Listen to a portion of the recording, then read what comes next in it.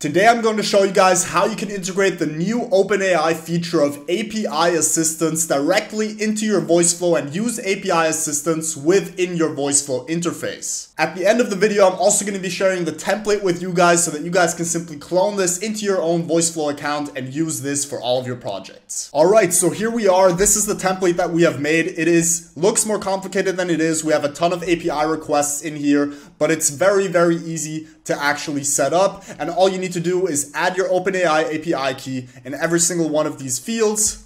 So every single one of these cards, your OpenAI API key needs to be entered. You need to leave the bearer word, and in this one, you're gonna have to add your assistant ID. So your OpenAI API key is right here, and then down here, you're gonna enter in your assistant ID. Let's jump into OpenAI, create an assistant, and test this out. So what you're gonna need to do is go to platform.openai.com/assistants, create a new assistant, and in this case, we're just gonna say test assistant. Your goal is to make a joke for every message that is sent to you.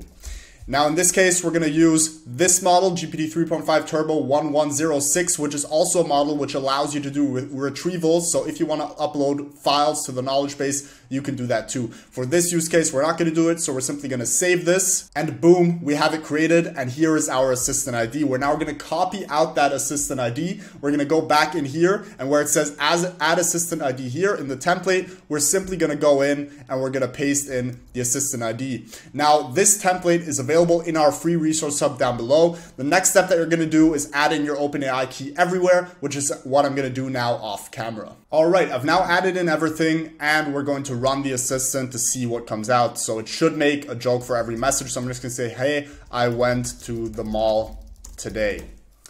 And let's see what happens. As you guys can see, it has a ton of API calls which get triggered. And we then get the message, did you hear about the kidnapping at the mall? They woke up.